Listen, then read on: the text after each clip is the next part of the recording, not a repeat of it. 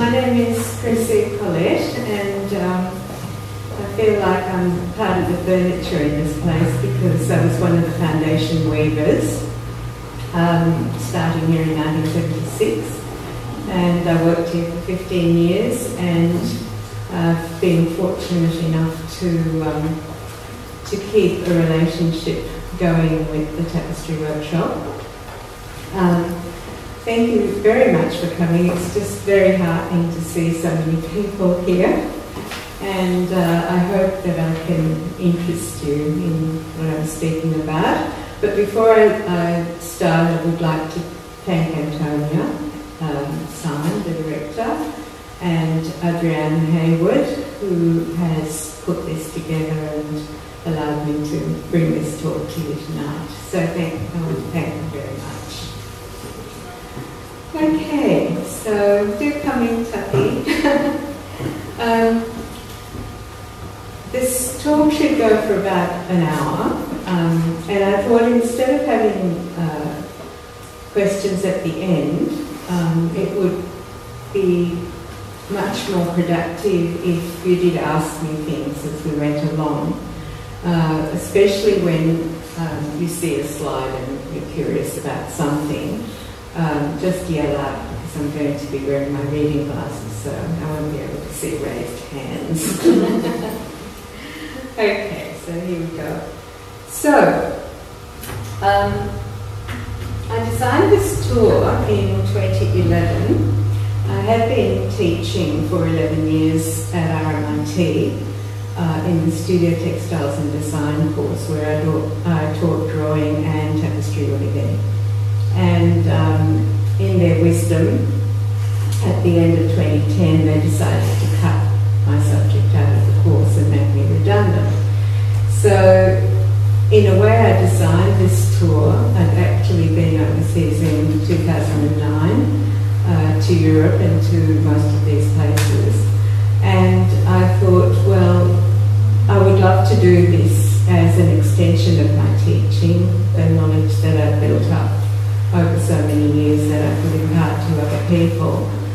And I designed it so that it was a balance between looking at medieval and classical tapestry in a historical context and visiting contemporary studio artists, most of whom were trained through the Edinburgh College of Art, just to see the two ends of the spectrum. So this is really what this tour is about, and I've been fortunate now to do it 3 times, and this year there's an impending one in September, although it's far from fully booked or confirmed. So, we start the tour in London and at the Victoria and Albert Museum, and this is a picture of the courtyard there, and most of you will know that it's in South Kensington, and it houses the most superb collection of decorative arts and some major tapestries. What I love about the V&A is that you do get a little contemporary blast as you go in as well. So this is the gorgeous foyer area, and you can see very medieval wood carving at the back there on the balcony. But in the foreground there's the foyer pendant, which is designed by Dale Chicouli, who actually did a residency here at ANU not so long ago. So there's this fabulous combination of old and new, this very exciting glass pendant. But the reason for starting at the V&A is that about 4 years ago they opened the new medieval and Renaissance galleries. And by starting at this point, you can actually go through and have a look at the history of tapestry and see examples of this practice and where it started and how it fits into that medieval work. So we start with a beautiful collection of Coptic fragments, of which this is one. And I'm sure that most of you know about weaving, and you know about the whole process because you've been in touch with the tapestry workshop, hopefully for many years. So you will understand it when I say that this is one of the first examples of tapestry weaving as we know it. And the Coptic work developed from the 1st to the 11th centuries, and alongside the Peruvian tapestry, they're the earliest examples of tapestry that we find. These fragments were preserved in the hot, sandy deserts of Egypt, and that's why we're very fortunate to have them now, and for them to be in all the textile museum collections in the world. You can see actually that this tunic medallion, which would be about 6 to 10 inches in size, is highly detailed and highly decorative, and they were developed as decoration for tunics. In some cases they were woven and stitched onto the tunics, which was a very simple tunic structure. In other cases, as with bands, they were actually woven into the warp. A plain weave and then a decorative band or medallion actually woven into the garment.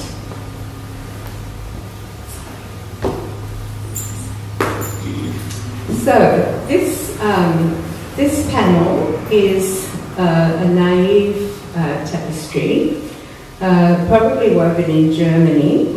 It dates from 1490 and is believed to be woven by nuns, and this is just a section of it.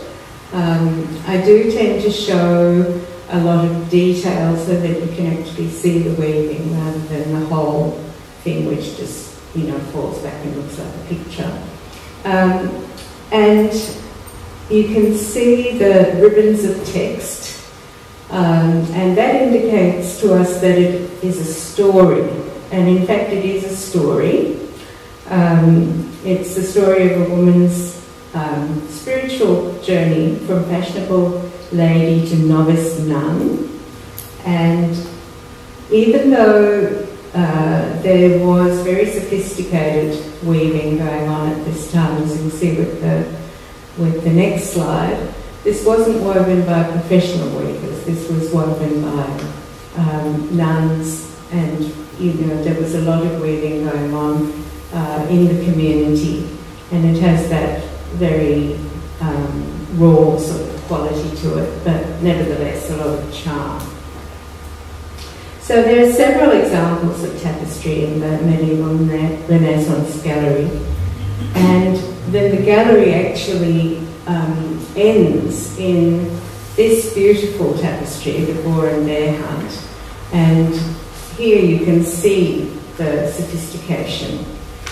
This actually was woven earlier than the previous one. The Chatsworth hunts, or the Devonshire hunting tapestries as they're called, were woven in Arras or Tournai by professional weavers. They don't know which workshop they came from, between 1430 and 1450. And this one is called the Boar and Bear Hunt. So the gallery actually culminates in this very spectacular piece. And there are 3 other pieces in the suite: falconry, swan and otter hunt, and the deer hunt, which are housed upstairs in the V&A Tapestry Gallery.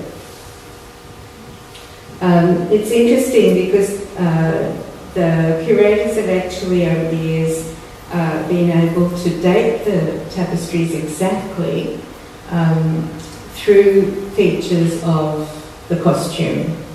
And here I've got a little detail of the deer hunt on the left, and on the right hand side the detail of the weaving of the ermine of the robes.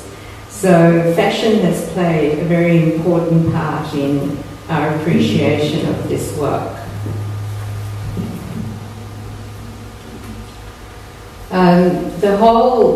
The whole suite is about 133 feet in length, and even though they have lost a few inches at the top and the bottom through renovation, you do see this magnificent spread of tapestry, which is quite mind-boggling in detail and composition and skill of weaving. Now, the other thing they have at the V&A is a room full of a huge hall, in fact, a huge hall full of Raphael cartoons. And these cartoons, which were designs for tapestries, were commissioned by Pope Leo X in 1515, and they're entitled The Acts of the Apostles, and they were woven to decorate the side walls of the Sistine Chapel. So these tapestries were woven at that time in a workshop which was headed by Peter van Elst in Brussels. And in fact, it led to a huge change in what people started to weave and how weavers approached their work. Because of the detail, complexity of the design, and because the cartoons that the weavers were given were painted by Raphael with such skill, the interpretative skills of the weavers were really tested, and what they started to do was actually just copy the painting. So all of a sudden, the charm, which you saw in the previous tapestries, and the sort of flat picture plane and the decorative qualities of weaving, which we now find very intrinsic, were subsumed, and the tapestries just became copies of paintings. So the weavers succumbed to the domination of Renaissance painting. And here I've got a couple of examples. These weren't the early versions, but because these cartoons, this one's called The Miraculous Draught of Fishes, and of course it illustrates the Christ drawing the fish out of the water to feed however many thousand it was, I can't remember. But because of the popularity of these designs, they were woven over and over again. And these two tapestries were actually woven in a workshop called the Mortlake Workshop, which was established in West London by James I in 1619. And to do this, he actually imported Flemish weavers to weave there. And Charles I bought the Raphael cartoons for reproduction when he was Prince of Wales, and his coat of arms and regalia is included in the tapestry border in the right-hand one. So what we have here is one tapestry woven in 1623, another tapestry woven in 1636, and you can see that the interpretations are quite different in terms of colour, and the main thing that's happened here is that an artificial frame has been added to the subject matter, once again sort of paying homage to the tapestry as a painting rather than a tapestry. Okay, a couple of years ago we went to Hampton Court Palace, and you would be familiar with this. It's a bit south of London, and of course was the home of Henry VIII. The palace was built in the Tudor style and developed by Cardinal Wolsey from 1514. And then it was added to in the Baroque style by Christopher Wren, who transformed part of it in the late 1600s for William and Mary. So Hampton Court Palace is very important in that it has a conservation studio attached to it, and unfortunately we haven't been able to see that due to pressure of work. But we've had very interesting guided tours of the palace and the tapestries, and I suppose the main suite of tapestries is this one, from which there are a couple of details, and it's called The Story of Abraham, and it was commissioned by Henry VIII. A suite of 10 tapestries completed in Brussels around 1543, and they depict scenes of the life of the prophet Abraham drawn from Genesis chapters 12 to 24. It's estimated that, in fact, Henry VIII had a collection of about 2,000 tapestries, and they were actually currency. They were like money in the bank, and they were at that time used to designate his power. Tapestries were used as a great display of wealth and power, and to send political messages to his enemies around Europe. Even 100 years after Henry's death, the Abraham suite alone was valued at over £8,000. So you can imagine in those days what enormous sums of money those were to pay for these tapestries. They used a lot of silk and gilt metal wrapped threads, and for many years these tapestries were used as the backdrop for coronations in Westminster Abbey, and they were often paraded through the streets in processions, once again to show off wealth and power.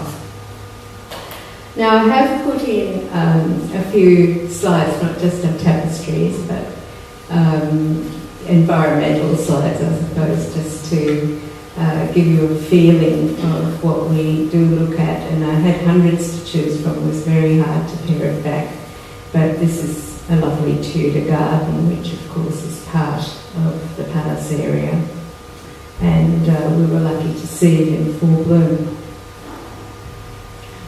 So, a different sort of castle here.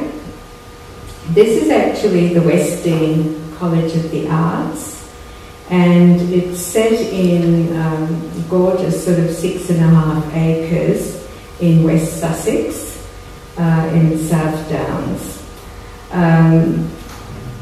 And it's part of what's called the Edward James Foundation.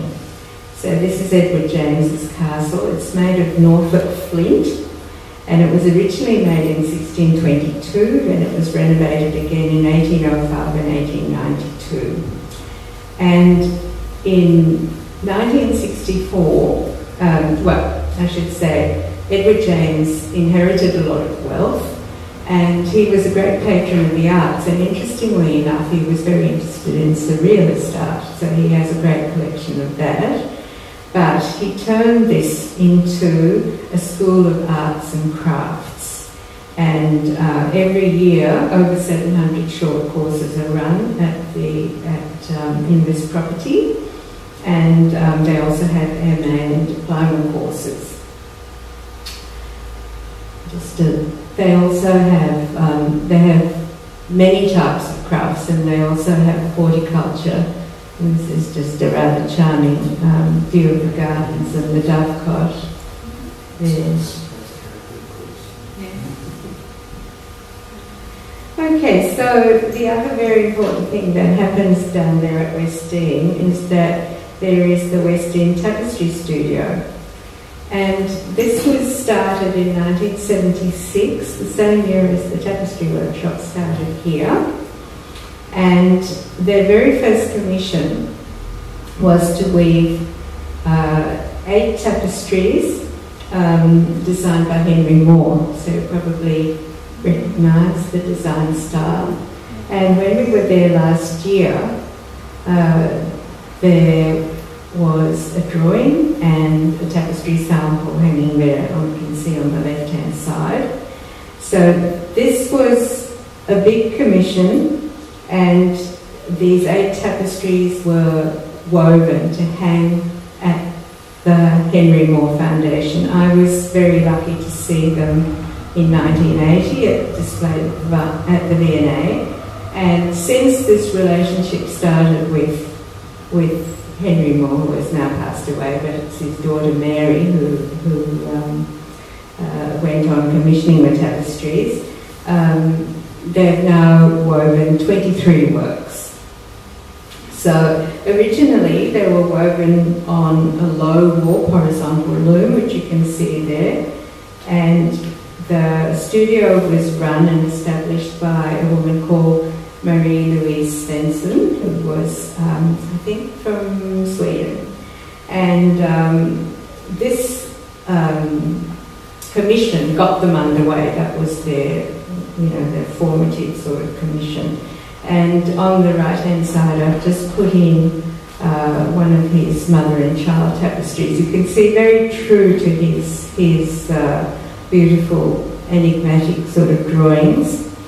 And last year we also visited the Henry Moore Foundation, which is at a place called Perry Green, and we visited his lovely house called Hoglands, and this vast property in which the Arld Barn sits, and the 10 tapestries that were commissioned originally for the Arld Barn. Unfortunately, no photography was allowed, so I have to content myself with this to show you. Okay, the other thing that I saw on the loom in 2009 at the West End Studio was the beginning of this extraordinary, or it was probably halfway through, this extraordinary project which some of you might know about, and that was the reweaving of the Hunt of the Unicorn suite of tapestries, a 15th century suite, the originals of which are housed in the cloisters in New York, and they were commissioned by Historic Scotland, which is Scotland's version of the National Trust, and funded by an American foundation, a private foundation called the Chequer Foundation, to reweave the whole suite of tapestries. And they're now hanging in the Queen's rooms at St James's Palace at Stirling Castle. So it's a very, very interesting project, but I will talk more about it when I show you the Stirling Castle slides. But the project here has taken them 13 years to complete, so quite an amazing achievement, really. And a few Australian weavers have gone over to work on them. Joy Smith, who some of you might know, and I think it's a fascinating exercise in, a contemporary weaver getting into the mind of a medieval weaver and performing that task. Last year, when we went to West End, we also went to Chichester Cathedral. And here, this is the stained glass window that the cathedral is famed for. It dates from 1978, and it was designed by Chagall. And the subject matter is the story of the 12 tribes of Israel. Also in the cathedral, there is a tapestry behind the altar designed by John Piper. And this was woven at Panton Frere in Felletin, which is also a place we visit on the tour, in 1966. 3 central panels symbolise the Trinity, and the 4 outer panels the elements.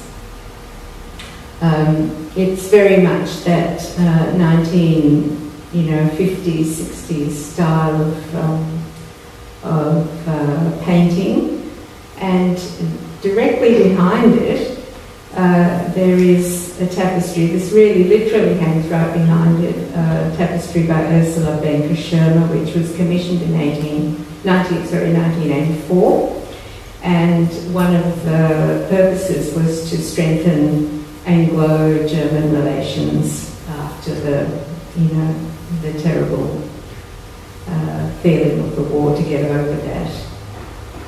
It's quite a spectacular piece, and it includes the chalice of St. Richard, the candle symbolising the light of the world and reconciliation, and the fig tree, fruitfulness, and the fish symbolising Christ. Now, studio visit in London with William Jeffries, who is a graduate of the Edinburgh College of Art, and this is his studio in 2011, and his work is really very interesting. I'll show you some details here. These are small pieces, and as you can see, they really owe a lot to embroidery as well as tapestry. They are woven, but he does manipulate the edges through using wire and couching, and he uses transparent fishing line, sisal, a variety of materials to do these very sort of individual dynamic sort of works. And this is a larger piece, and you can see that he's used a lot of sisal in it, and a lot of texture with sumac knots. But the main feature of this is that he's actually manipulated the top and bottom so that it hangs in this sort of concertina fold, which is very interesting. It's a largish wall panel. And our other studio artist that we visit, who's just out of London in Hertfordshire, is Anna Ray. And Anna graduated, she's a more recent graduate of Edinburgh College of Art, and she does this very exciting work. Some of you might have seen this image already.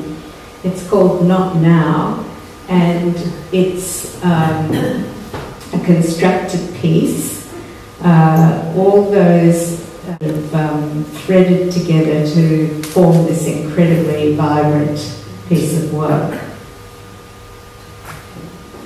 And this is Anna in her studio a couple of years ago, and you can see on the back wall similar pieces of this sort of stuffed material.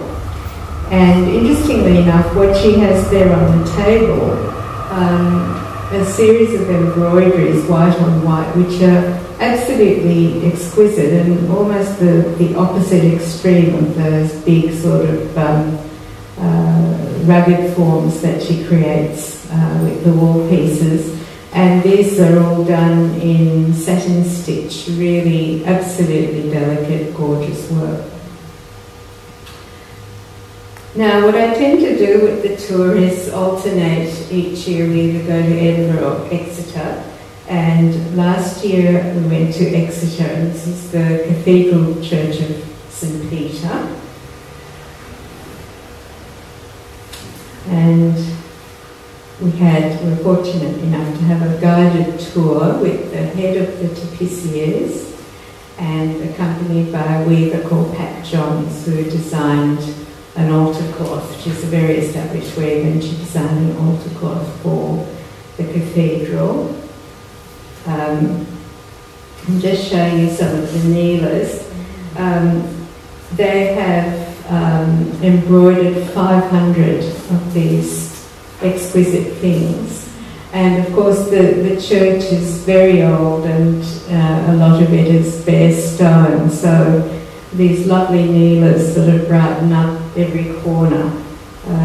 So they were proposed in 1969, and they are embroidered by volunteers right through Devon and coordinated by the head of the tapissiers. And then artist studios. This is Julie Edwards with a new tapestry of hers. You may have seen a small piece of hers in the Kate Derham Award last year, similar to this in design.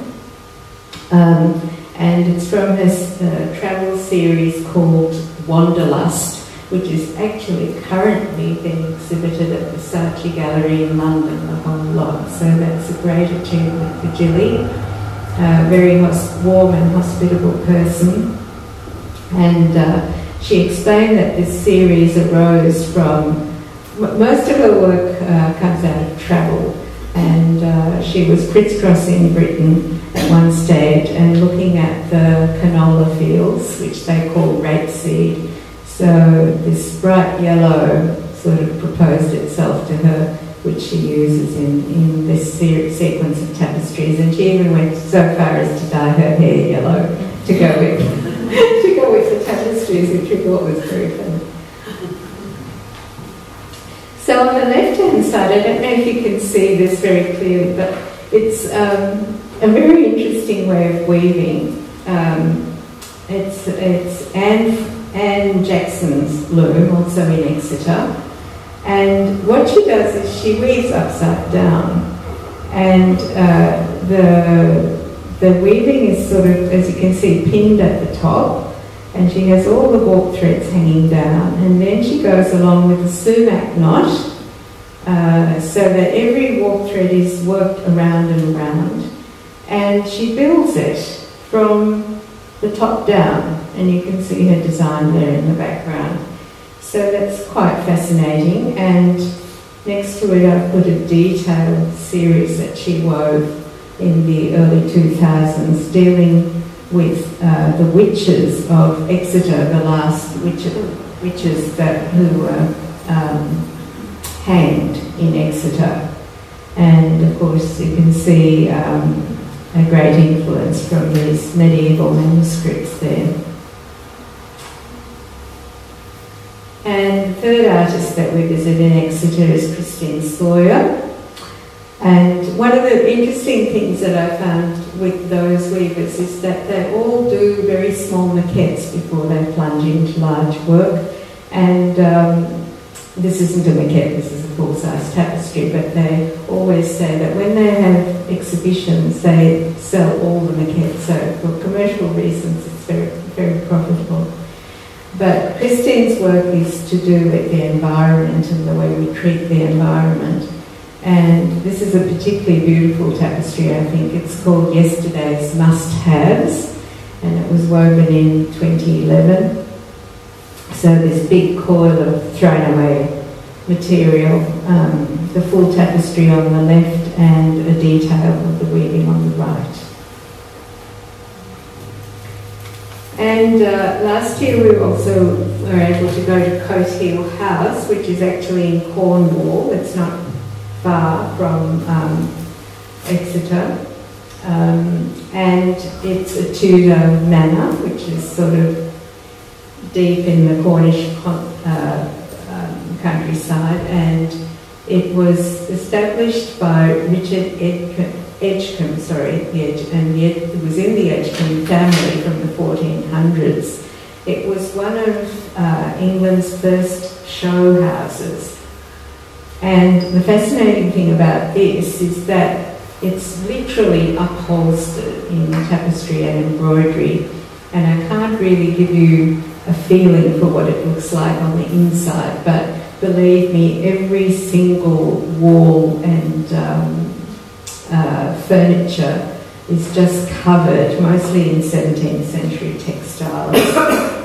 And this is a little example of a weaving, and you can see that it's all kind of patched and put together. It goes around windows and doors and, you know, in every single chamber of the manor. There's no electricity there, and so it's very hard to photograph inside. You can't, you're not allowed to use flashes, you're not allowed in lots of public galleries, but that might just give you a bit of a feeling. So, Edinburgh. We were in Edinburgh in 2012, and we were lucky enough to stay in the Apex Hotel, which has actually this view of the grass market with the castle up on the hill. And I was very fortunate to study there in 1980 at the Edinburgh College of Art, and I made friends whom I still have today. And of course, our connection to Edinburgh is very much through Archie Brennan, who oversaw the establishment of this workshop here. He was a director of the Dovecot Studios in the 1960s and 1970s and revolutionised the way we weave tapestry and brought all his knowledge here to establish this workshop. So the Dovecot Studios was originally in a dusty old building in Corstorphine, but a few years ago they had financial difficulties, and in fact they were saved by a private benefactor called Alistair Salverson, and the workshop was moved to this beautiful building. I've always thought Arlington was the most beautiful workshop in the world, but this actually quite rivals it. And this was the old Edinburgh Baths, so it's right in the centre of Edinburgh. And the floor of the workshop, it was the original swimming pool. So you can see all that lovely structure and the beautiful mezzanine. And we were there in 2012 to see Weaving the Century, which was the 100th anniversary of the establishment of the Dovecot Studios in 1912 by the Marquis of Bute. And they had a spectacular exhibition of the tapestries through the ages. The older tapestries were housed in galleries alongside, but you can see some of the newer works there on the mezzanine area. And one of the interesting things was there's a little slide of the large tree group when it was started, designed by Victoria Crowe, and of course if you'd like to learn more about it, there's a very good exhibition in the front foyer that tells you all about this tapestry that was chosen to be woven as a commemorative piece for the 100th anniversary.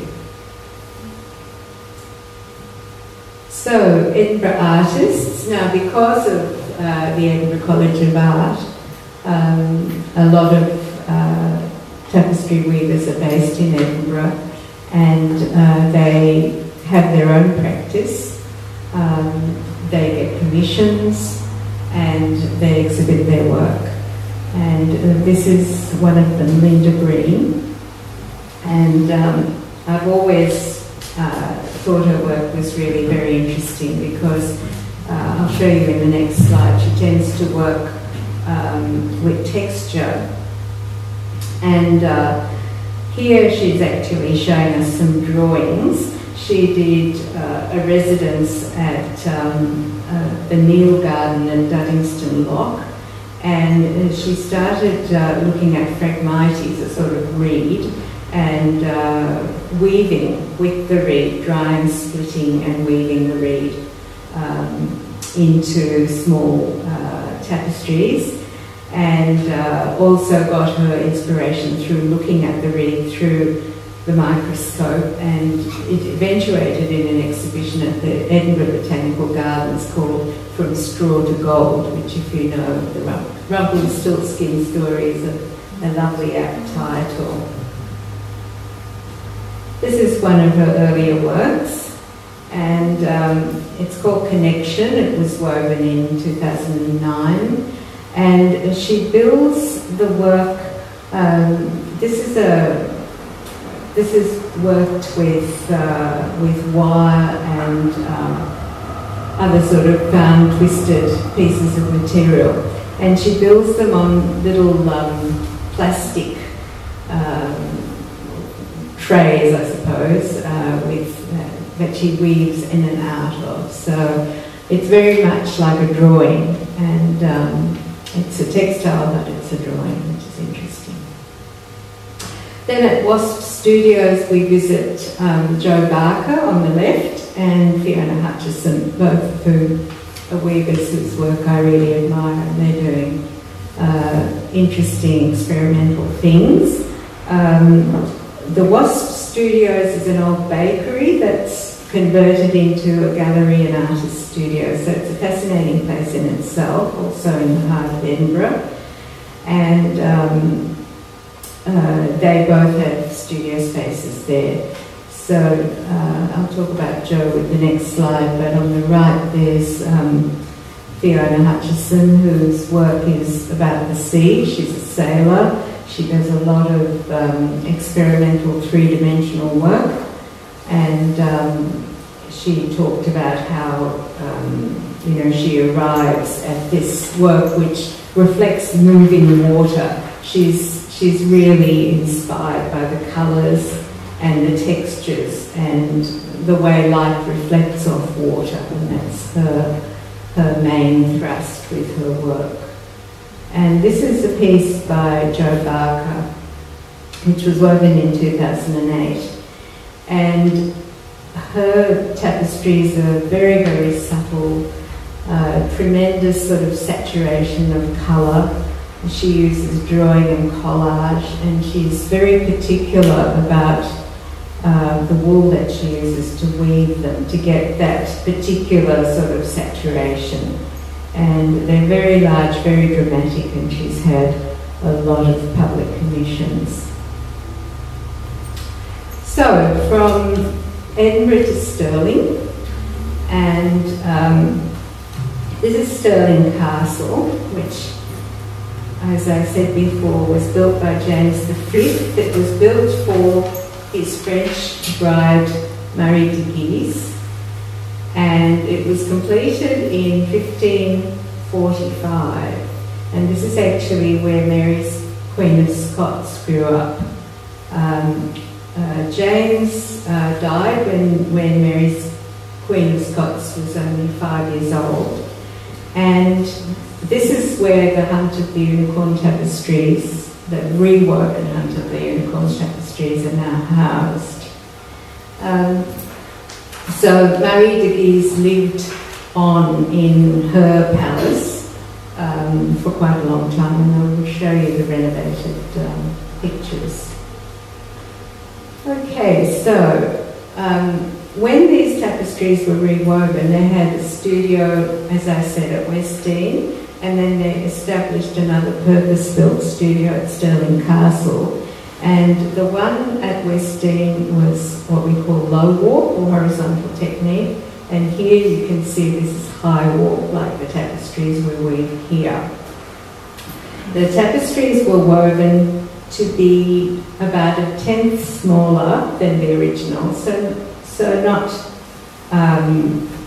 not tremendous, not a huge reduction, and they were woven at 10 warps to the inch, as opposed to the 18 to 20 warps to the inch of the original tapestries. And here you see the tapestry on the loom, the cartoon behind, and a detail of the weaving. I think this is the 4th tapestry in the series. There are 6, and this is the 4th one. And these are some beautiful details. So these tapestries fall into that category of 15th century tapestry, which is called mille fleurs, or 1,000 flowers. So you can see how highly detailed the backgrounds are and how beautifully worked they are. So this is an installation of the tapestries. They were all installed except for the last one, and those are the Queen's apartments in St James's Palace. And you can see that they've restored it to the original with this very bright stenciling, which unfortunately I think subdues the impact of the tapestries. You can see that the tapestries are hung from the ceiling, and that they reach down to the doorway. There's a doorway there on the right-hand side with somebody going through. But I was actually very sad to see that there was a velvet panel above the bed which cuts out sections of those two tapestries behind, and I couldn't help but feel very sorry for the weavers who'd spent, you know, days and days of labour in weaving those sections that are not even to be viewed. But they wanted to make this as authentic as possible. So this is one of the, I think it's number 2 in the series, the unicorn dips his horn into the stream to rid it of poison. Excuse me, can I ask, have they been rewoven because the originals are in such bad repair? No, the originals belong in New York, and they're at the cloisters. So they were trying to find a contemporaneous suite of tapestries that they could weave, especially for this project. And the ones in New York are in relatively good condition. And if you ever go there, it's really worth seeing.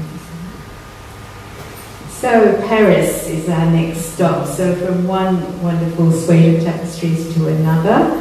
This is the Conciergerie as you cross the Pont Neuf to go across to the Musée du Moyen Age. And this is the Musée du Moyen Age. So this is a really fantastic museum. And if you don't know about tapestry and medieval art, a lot of people, you know, don't even find this museum. And it was the structure itself dates from Gallo-Roman times, and then on top of it was built this 15th century Hotel de Cluny, and it was home to a collector called Alexandre de Sommerhorn from 1833 to 1842, and he assembled a huge collection of medieval art, all sorts of art, sculpture and ceramics and gilt and tapestries, of course, and beautiful woodwork. And on the right-hand side we see a 16th century tapestry called Amorous Couples. And of course the highlight is the Lady and the Unicorn, woven in Brussels in the 1500s. So I'm sure most of you know about these tapestries because they are so famous, and the imagery has been used so much around the world in all sorts of commercial ways as well, but to actually see them is quite a breathtaking experience. And they do have, or they have had, a very beautiful oval room that the tapestries are exhibited in, but they are at the moment doing renovations, and they will be housed differently, and the entrance to the Musée du Moyen Age is going to be changed. So it will be very interesting to see them. I think the middle of the year the new exhibit is opening. And the tapestries are supposed to have been woven as a wedding gift for the family of Jean Leviste in the 1500s. And each of them deals with one of the senses, one of the 5 senses: sight, hearing, taste, smell, touch, and another entitled Amoncel Désir. And this one that I've got here is taste, with the lady helping herself to a bowl of sweets. These tapestries were recovered and by Prosper Merriman, an author, and George Sand in the 1840s. Originally they were housed in this castle in Bussac, and they were found in very bad condition, and fortunately they were saved and given to the Musée du Moyen Age. Just another couple of exhibits. This is an early hunting tapestry, probably woven in Strasbourg.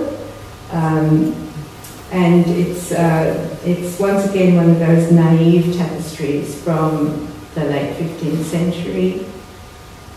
This is the chapel, beautiful chapel in the Musee du Moyen Age.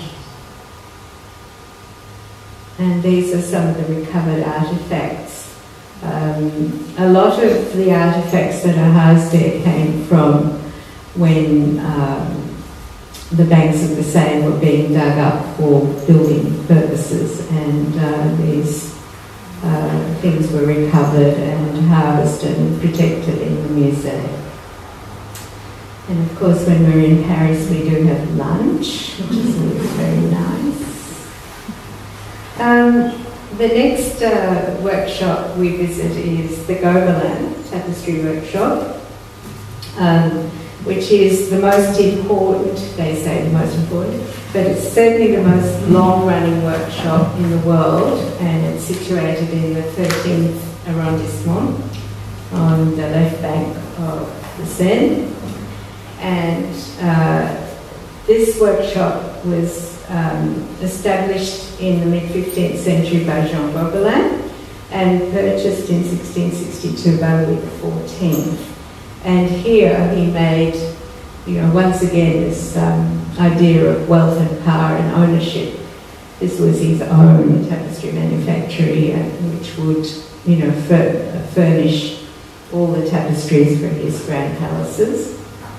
This is the courtyard, and there is a little statue of Colbert, his minister, who administered the workshops. This is a slide of the exhibition hall, which is alongside the manufactory, and they always have rather fabulous exhibitions. It's an enormous hall, and these are a couple of details from Renaissance tapestries that were hanging there in 2011. Last year they had an exhibition of quite contemporary work. Also, once again, very hard to photograph because you're not allowed to use flash. And then in the tour of the Gobelin, you are actually strictly not allowed to take any photographs inside the buildings, but I've got a couple of sneaky ones. And this was taken in 2011, and it's a Vassarelli rug. Now what's happened with the Gobelin is that it is administered by the government, it's fully funded by the government, and it weaves rugs and tapestries to hang in the public buildings. So it really doesn't have to fight for funds in any way. And Vassarelli was a very popular artist in the 60s and 70s, and this tapestry, this rug is two-dimensional, in case you were wondering. And this is a photograph of the tapestry that I took last year. It took about 5 or 6 years to make. It's not all that large. It's about, 8 feet by 4 feet. Very interesting design. We weren't told who the designer was, but it took, as I said, 5 or 6 years to weave. And the weavers who work at the Gobelin weave about 1 square metre a year. So, extraordinary. And this is a detail which I found fascinating, which is built up with half passing, but you can see that's it really does look like an amazing jumper. But a great feat, but very slow. Part of the problem is, of course, that a lot of the tapestries, well, all the tapestries are woven from the back, and a lot of them are woven horizontally, which makes it, a very difficult proposition and a very slow proposition. In Paris, we also visit the Musée des Arts Décoratifs, which houses a fantastic array of decorative arts from medieval to modern. And I'll just show you a couple of the more contemporary examples because we have been looking at so many medieval tapestries. This is a beautiful Art Deco stained glass panel designed by Jacques Guber in 1930, and it celebrates the invention of tubular steel as a building material. So here we have a beautiful decorative piece celebrating the Musee of Decorative Arts is all about. And this is actually the apartment of the fashion designer Jean Lanvin. And the apartment was commissioned to be decorated in 1924. And it's quite exquisite. This is apparently Lanvin blue. And the hangings are exquisitely machine embroidered with motifs of white palms, roses and marguerites. And when her apartment building was demolished in 1965, the whole four-room suite was moved, relocated and recreated in the Musée des Arts Décoratifs.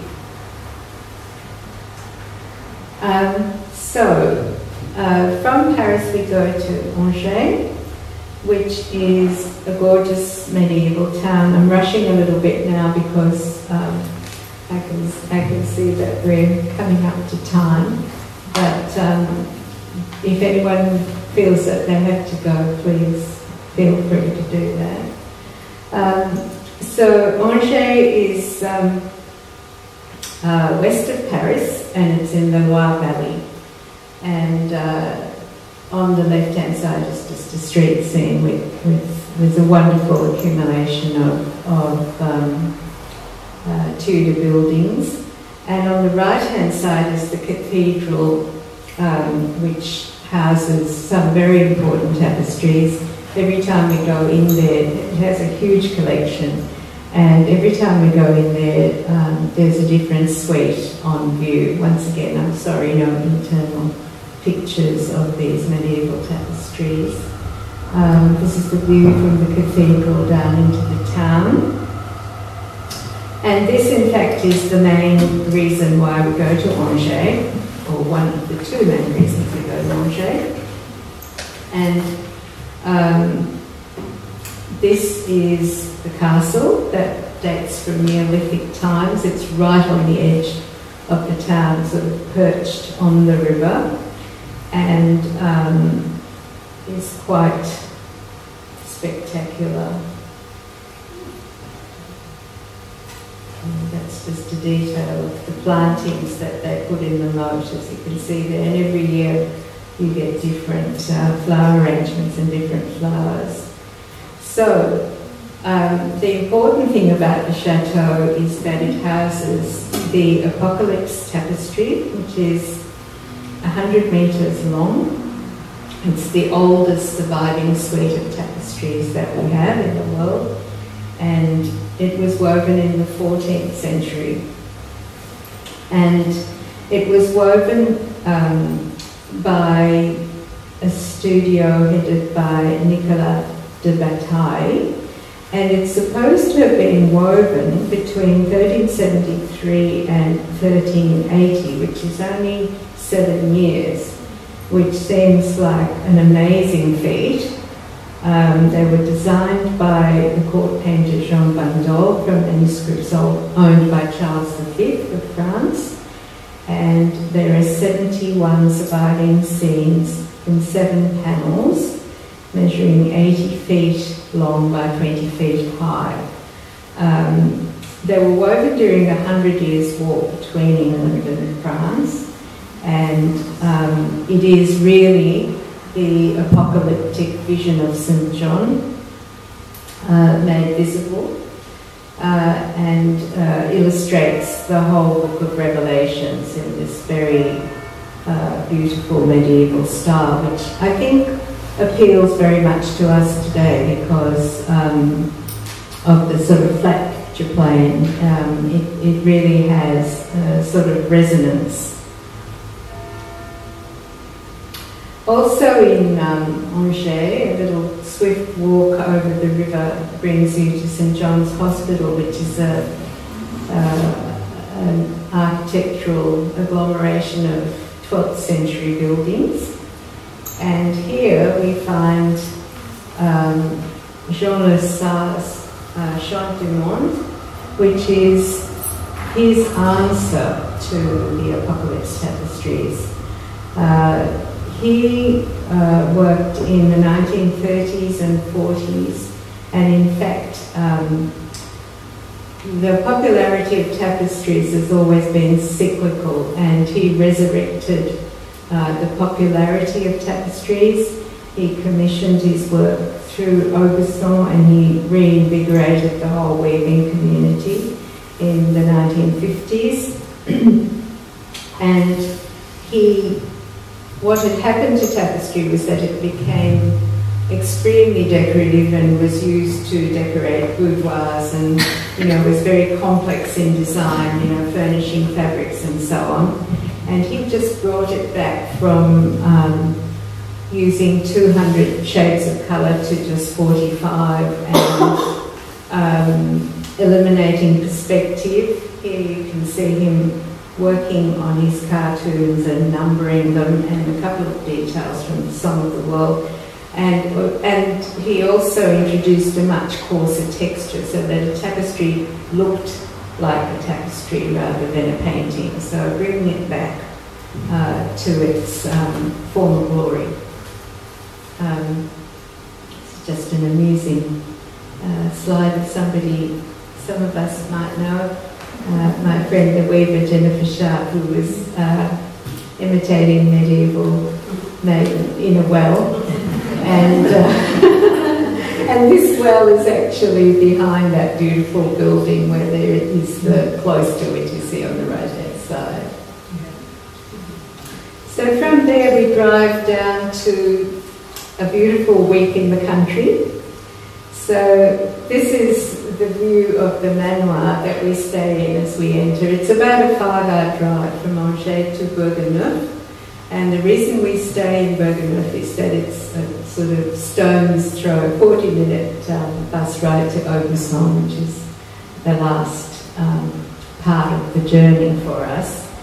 And this is a beautiful 250-year-old manor house.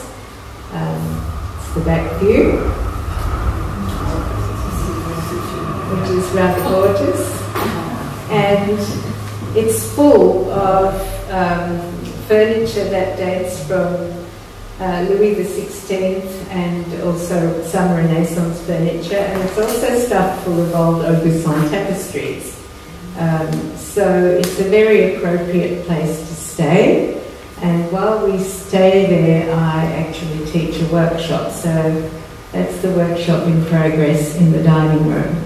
But it's also lovely to, have that a week after you've been travelling for 2 weeks and seeing and doing something that fills every single day. You can actually relax for a week. When you're not weaving, you can do Tai Chi by the pool. Okay, so the last part is our 2 visits to Aubusson and Felletin. So we stay at the manoir for a week. We do a workshop for 4 days of that week, and we have 2 visits, 2 days of visits to Aubusson. So this town is very unique in that it's survived on tapestry since the 14th century. The last decade has been quite tough because it's a town full of weavers who weave in their own atelier, and what has happened, I suppose, is the normal sort of attrition where this craft has been handed down from parent to child, and the younger generation is not interested in staying in this beautiful little town and weaving tapestries. So in 2009, UNESCO awarded Aubusson the title of Intangible Cultural Heritage and gave them some money to try and regenerate the industry and inject some new energy into the practice. So they have actually set up a school, and in the last 3 years I've seen the graduate work of the first group of 10 students, young people who have gone back to weaving, and it's actually very heartening. Now, we have a guide when we are there called Suzanne Beret. I'll show you her in a minute. She's just there on the left there out of the picture. So she comes with us and she translates. And we actually set up really lovely dialogue with the weavers there, because they're very interested in talking to people from the outside who know what they're doing. So this is Atelier A2, which is run by France Odile and Martine Stam. And you can see that they get commissions and they interpret the work, and Martine has that cartoon there on the left, which is why I included this slide. Just gives you a little bit of an idea. So, two-person workshop. And then this is Thierry Roger, who is a master dyer. He actually is the last dyer left in Aubusson. The reason Aubusson was established is that there's a little tributary of the Creuse River that flows through the town. And the actual, what's the word I'm looking for? The pH of the water was conducive to dyeing, so there were many dyers, and then the actual weaving industry grew and flourished from there. So this is Thierry in this tiny, absolutely pint-sized little dye shop, and he's raising and lowering the hanks of wool into a bath there on the left, and on the right he's discussing with Suzanne a picture that has been sent, which is going to be woven into a tapestry, and he does this all by feel. So he can look at a colour and he can dye it. He adds a little pinch of this and a little pinch of that, and he gets it happening, which is quite remarkable. On our first visit, we visited the studio of Bernard Batu, and he was trying to teach me how to weave on these horizontal looms from the back, and I can tell you it's very hard on the hands. There are foot pedals that lift the warp, but it's your hands need to be incredibly strong to slide under those very, very taut warps. This is a detail of one of the works that he had there. So you can see, very complex. This is another weaver, and Françoise, and she was weaving a commission. Part of what's happened in Aubusson with this regeneration is that the Cité Internationale de la Tapisserie has taken over the museum, and they have a design competition every year where they choose 3 usually enormous works to be woven for the collection. So it's all in this process of revitalisation. But this is Francois working on one of these projects from the back, and as you can see, it's like a collection from the detail of pick-up sticks. And if any of the weavers here worked on the Leslie Dumbrell, they'll know how difficult it was to keep those lines going at the right angle. So she's doing it from the back, and you know how she kept track of it, I have no idea. And you can see her feet on the foot pedals on that detail on the right-hand side. Another interesting project at the atelier of Patrick Gillot, also for the Cité. The design on the left-hand side, which is based on manga cartoons, this is a contemporary version of a unicorn, designed by Nicolas Bouff and designed as a floor piece. So over there you can see Patrick working on it, and you can see the design, you can see the complexity of the design. And in this slide, the following year, we could see it in an exhibition in the church in Fellerton. And interestingly, they've combined the skills of the artisans of the area, because they've got the tapestry weavers who've woven the floor rug, and in Limoges, which is a town just down the road from Aubusson, that makes the famous china that made the hoofs and horns. The hoofs and horns and head are made out of Limoges porcelain. On the right here, there is, well, in fact, both these buildings belong to a woman called Chantal Chirac, and she's a restorer of tapestry cartoons. So that was also very interesting. And when we first went there, there was only the building on the left, which was her studio, and on the right, you know, she developed in the next couple of years a cartoon museum, which is also, you know, quite fascinating. That's a shot of the interior of her studio. You can see a lot of them are sort of 18th century cartoons, which she restores and paints and actually sells to people. She's collected them from all over France, and is doing a great job. This is my friend Suzanne Beret in her textile conservation studio. She originally trained at Hampton Court. She's English. She married a Frenchman. She went to settle in France, and she's got a fantastic business that keeps her travelling all over France to restore textiles of all sorts. And here she's discussing with us a 19th century banner which was used in street processions, and because of this very heavy metalwork embroidery, the silk that the banner was made of was starting to tear, and she had to renovate this. And here examples, two other examples in two different years. The Lessard tapestry on the left, and a very and 16th century tapestry on the right, which is in very bad repair. But we do learn a lot about the conservation process as well, which is important.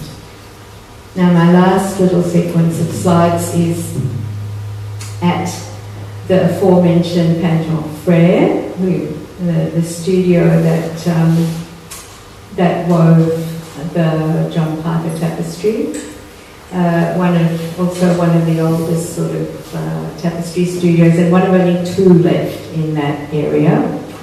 And for many years they had actually had these commissions from a London-based artist called Ahmed Mustafa, and you can see that his designs are based on Islamic calligraphy. So very complex. And the first time we were there, they had this lovely young woman who you can see there. She's the cartonnier. She's actually numbering the cartoon, which you can see here. The weavers at Atelier Panton are artisan weavers, so it's all spelled out for them. So you can see all those. Each colour has a number, and here you can see it on the loom being woven. You can see the bundles and bundles of colours of bobbins. It's all very precise, and the final shot is of one of the actual tapestries being unrolled. So I just thought to end you can see the whole process there. Thank you very much.